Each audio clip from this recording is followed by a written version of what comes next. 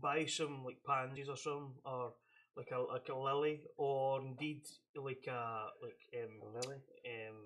lavender or something, and place it in the middle of your garden. Keep it in a pot though. Don't place it in the ground. Just keep it in a pot and then circle it. Get a pen and paper. This might go on for a while. Just circle it for like 7, 8, possibly 9 times, no more than 12, and then pick it back up and return it to the shop with the receipt and say thanks. That's that was always needed. Yeah, that works.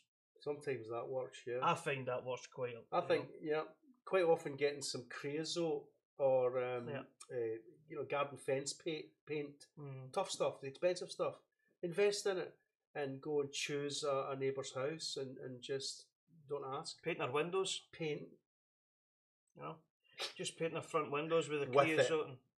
Then wait till they're out. Wait till they're on holiday. Leave it a couple hours. Go back again. Paint it again. Do them a favour. Yeah. And paint it. Give it 3 coats. Yeah. Also, I mean, if you know they don't have firearms, just go into somebody's house and bake. Sometimes that can be quite liberating. Or pick a dog or a cat from the neighbourhood that you always wanted and go home with it. Take whatever kind of salt containers I've got and just either just flip the lid or unscrew the lid, remove all the salt for it and put some mint sauce in. Yeah. Just put mint sauce in and then just step backwards and walk backwards out the room looking at the container. Watching it.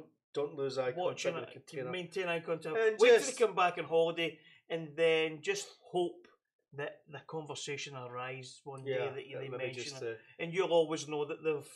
Have you tried fancy dress, Feisty, as historical figures? Because sometimes dressing up like Henry VIII or indeed Anne Boleyn, just for an hour or two, hire the costume out, spend some time, look in the mirror, take some pictures, selfies. Buy a frog suit. Yeah.